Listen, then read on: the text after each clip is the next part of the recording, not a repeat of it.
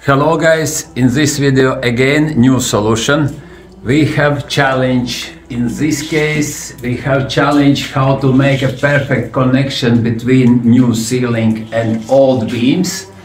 Old beams we are going to keep visible, and we must make a perfect connection between new ceiling and old beams. Old beams are crooked, they are not straight. That's why we have been improved 1, 2, 3 tools. And how we have been done it, you are going to see it right now.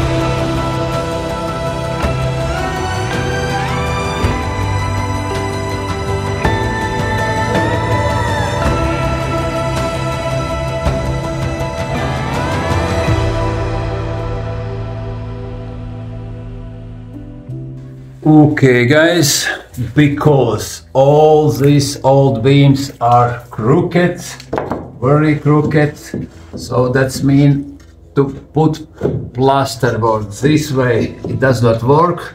We decide as we must cut out such like this, where we can place plasterboard inside beams. And as you see here, it's the double layer of plasterboard, or final probably gonna be OSB. We are still not decide what's gonna be final look. But the biggest challenge was how to cut out from the old beams these lines and how to get it perfect. As you see, it's on a millimeter connection. So we have been tried different ways. On the beginning unsuccessfully. Finally we find now unsuccessfully solutions. First unsuccessful try was to use a router and using laser. I have been made special guide. So screw this guide to the old beams and using router cut out the lines. It's take too long time, and no. Next try using same principle. What is a special saw with a guide? I have been made my own guide from OSB, where the saw supports to the edge and cuts on the top. So again, same principle, using laser. I have been level this on a beam with screws fixed. Afterwards we saw cut, and again it takes too much time. So finally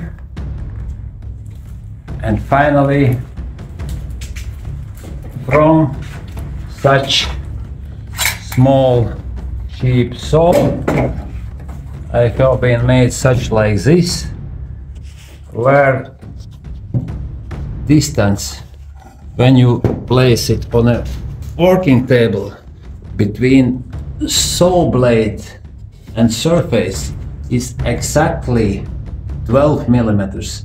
That's the thickness of the plasterboard. Next. Okay, so this construction, as you see, they are in level because floor construction are in level, ceiling construction are in level. So I make a first cut when I support to this construction.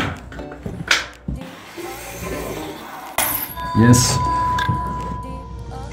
Deep, how deep it must be cut. You can easily adjust yourself. I cut it approximately 2.5–3 centimeters in deep.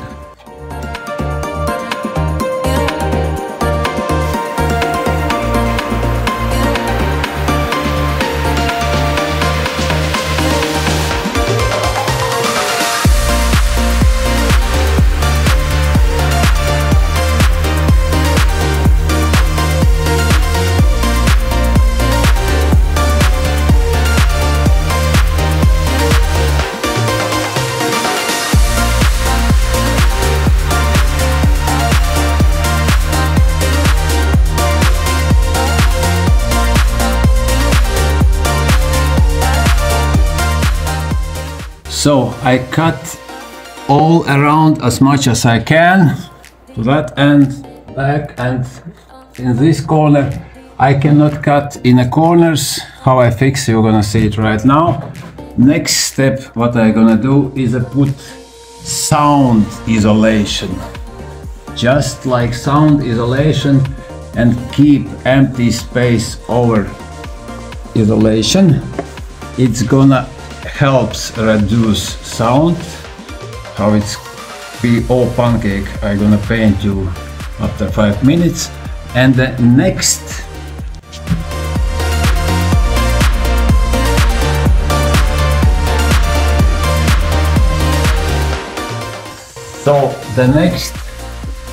I put first layer of plasterboard, and it's not a precise. I specially keep place between beams and plasterboard, and specially keep open place between plasterboards. And as you see, there's the first cutted lines, and after plasterboard are on a place, using same saw I support to plasterboard, fresh to plasterboard, and make a next cut.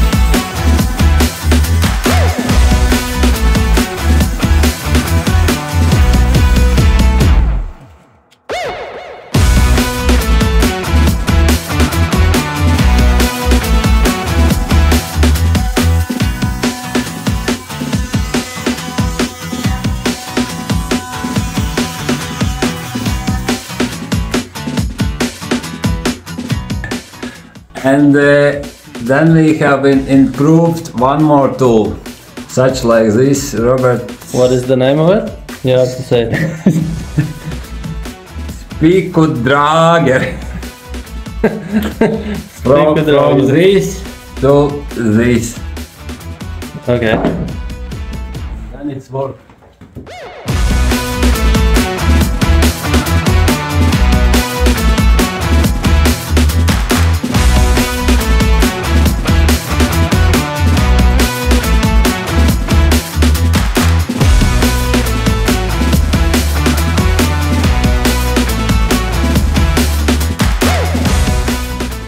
Okay, so and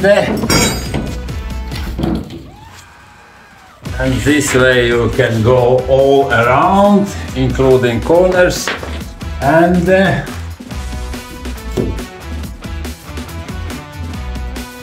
comes closer, show closer.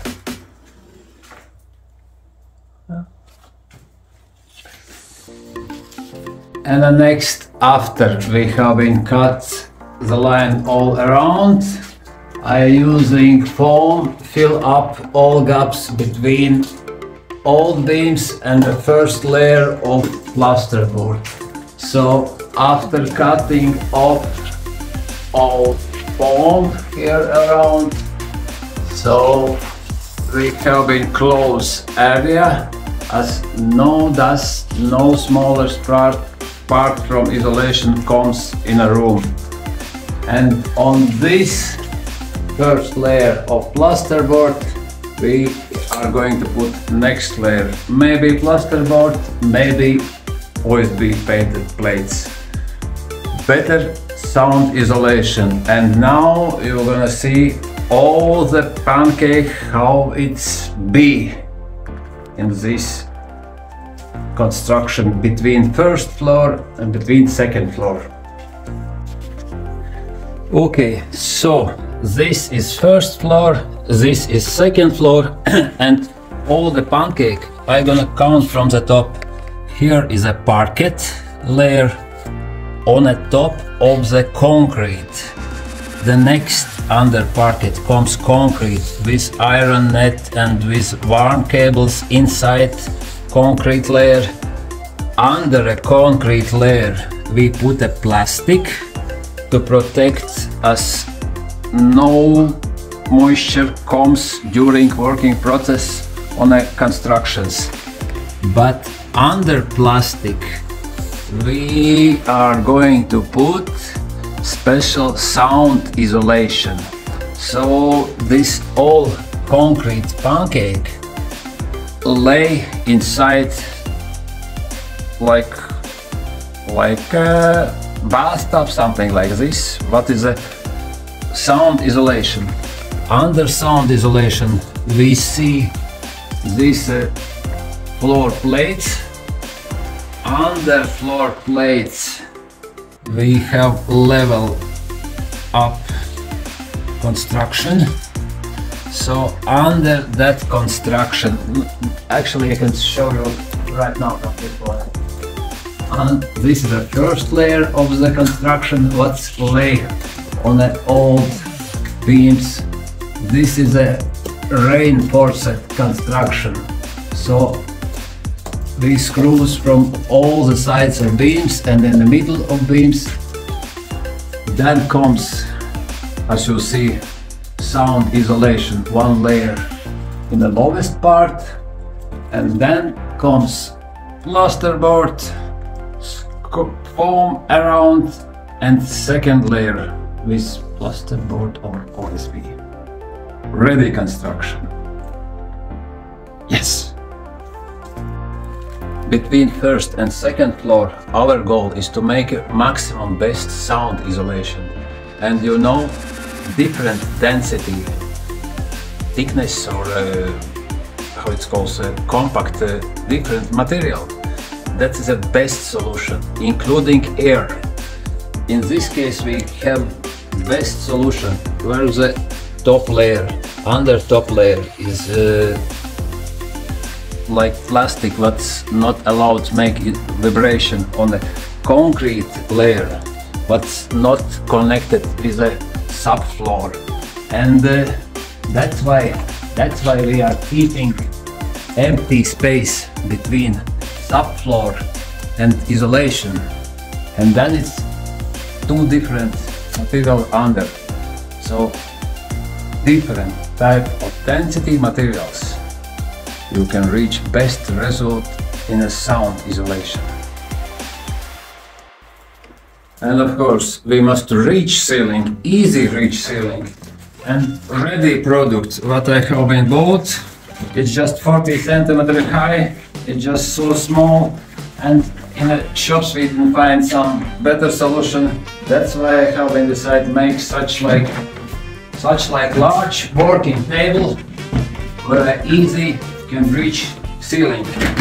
Maybe somebody can use this idea. Of course, that's a lot of ways how to make such like this working table. You can make it from many parts. OSB is very light.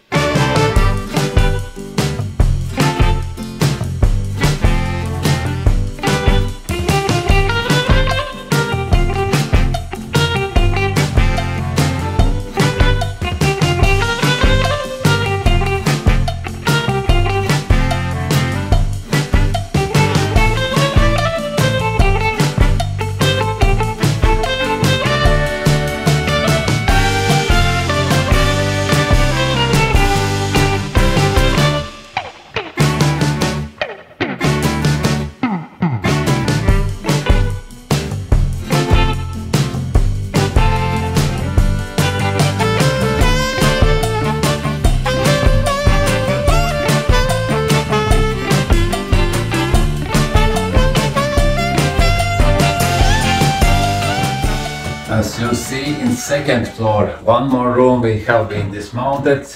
Floor is ready and second room in a second floor. All nice beams using such like metal.